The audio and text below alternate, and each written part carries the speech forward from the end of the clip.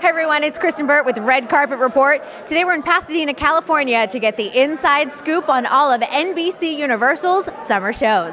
I always love to know when you're on a show that's successful like 90210 and you transition to something dramatically different like The Blacklist, do you find that a lot of your fans follow you, or was one attached to the subject matter versus the other? No, I mean, they're so different, you know, and I just joined Twitter. I'm not the biggest social media guy, but, you know, I feel like it's becoming increasingly a part of the business, so I'm trying to keep up with the in crowd.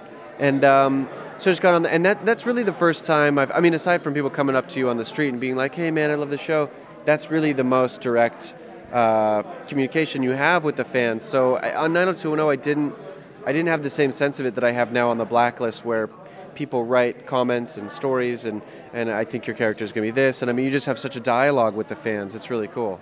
Have you had any like outlandish requests or comments from fans of where they want your character to go? Yeah. Well, one that I really liked was, well, first off, one girl asked me she said, if you say hi to me, I'll marry you. Oh. So I was like, I can't pass that up. So I was like, hi.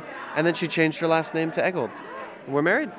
Congratulations. Thank you. It's very exciting. Oh, you're on your honeymoon here. Yes, I'm honeymooning here in NBC. It's very exciting. In the Georgian room? Yes. What was the first part of your question? Where's your character going? Yeah. Somebody wanted, like in a very Star Wars kind of way, thought that Tom and Liz were both half brother and sister, children of Red, like a Leia Luke thing, which would mean that the incest is going on. So that's flowers in the attic, man. But yeah.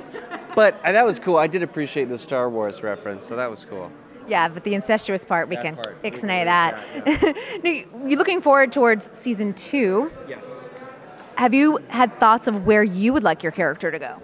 Oh, certainly. I mean, you know, I just want Tom to have a life. You know, Tom's going to be really more exciting next year than this year, I think, because next year he's, gosh, I can't say too much, but, you know, he's going to be a part, you know, he's going to be a part of a different thing that we have yet to introduce, and it has to do with Berlin and things like that and things that are coming. So he's going to be a part of another world that we haven't seen yet, and he's going to be, yeah, you're going to see a new dude.